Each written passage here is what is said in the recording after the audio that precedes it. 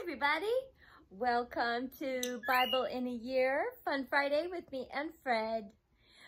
We picked him up from boarding, and honestly, I picked him up a couple days ago, and he has been so discombobulated, I guess is the best word. He was there for probably close to 2 weeks. And as all of the followers know, he's never caged. His doors are always open. So he was caged for close to 2 weeks with bird friends. He had a lot of friends there. He had Connie. Do you remember Connie? And Albie?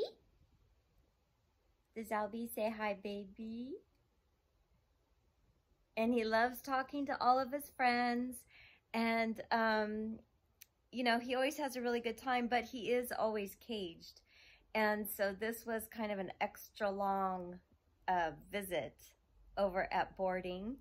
And so when I picked him up, he was a wreck, honestly. The poor baby.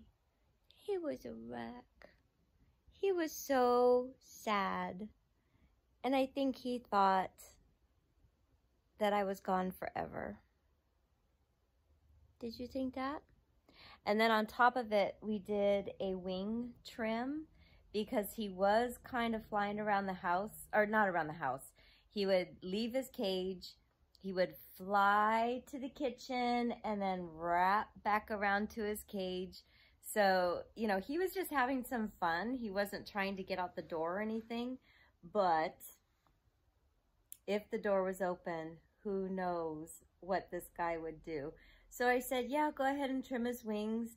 Normally we trim them a little bit long so that if he does get off his cage, he doesn't just fall to the ground.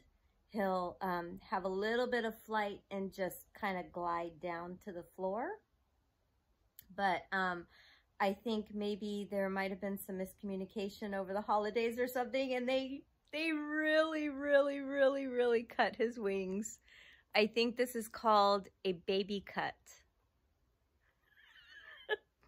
So he is really upset about that. For those of you who follow, you'll remember he usually has blue feathers off of his wings, and they have been cut off. So anyways, that was kind of the delay on a video. He has been out of sorts, but he's back. And we're just kind of kicking back, having some downtime, getting reacquainted. I have no clue if birds have a long memory. I'll tell you what, when he came home that first day, I was pretty confident that he had no clue who I was.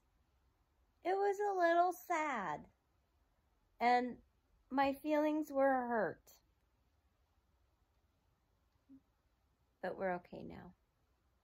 So I'm just checking in with everybody. I know that there are people who love him. There should be a better video for next week. My fingers are crossed that he'll kind of snap out of it.